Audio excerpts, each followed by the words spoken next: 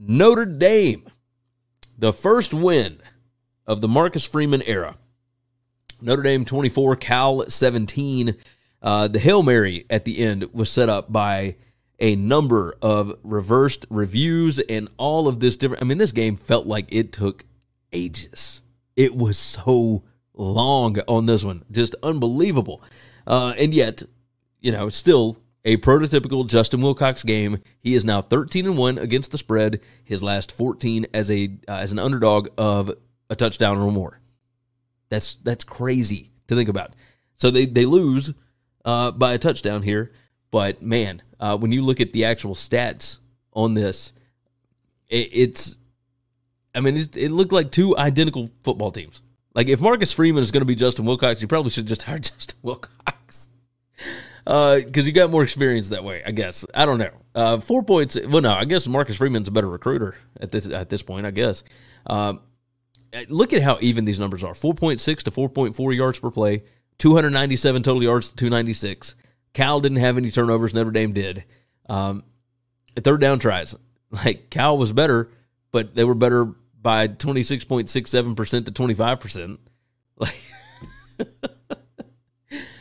Notre Dame did finish their drives better than Cal did. They had 4 points per scoring opportunity to only 2.83.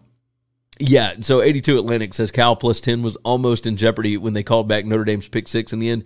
Yes, that's what I was talking about. The reviews and all that were reversed and everything else. I mean, so I was on the group chat, the group text, whatever, with Kyle and Parker discussing this game because we all decided to take it later on in the week after the shows had already been done for the BetUS College Football Show, and we all went with Cal based on everything that we had seen, right?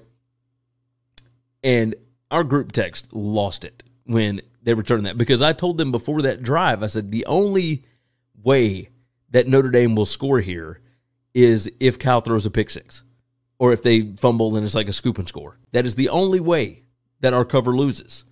And sure enough, it happened. Now, luckily, they said that Plummer was down, his knee was down, etc.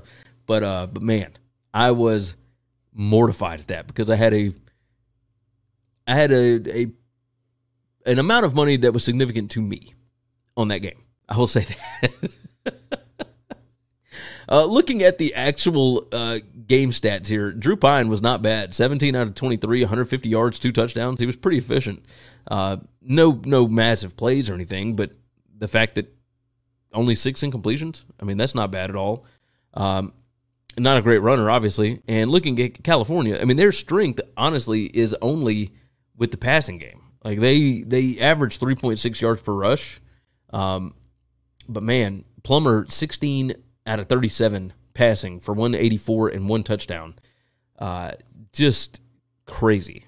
Like, this was a fun game to watch. Notre Dame, I'm happy for them. They got that win. They get the monkey off the back for Marcus Freeman. Like, it's now I think they can play a little bit easier.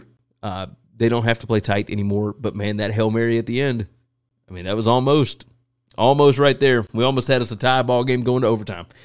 And thank God we didn't because I was so tired of watching that game. So tired of watching that game.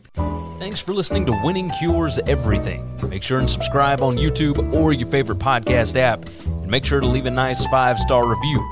You can follow Gary on Twitter @GaryWCE. And the show is @Winning Cures. Be sure to check out the merch in our web store and share the show.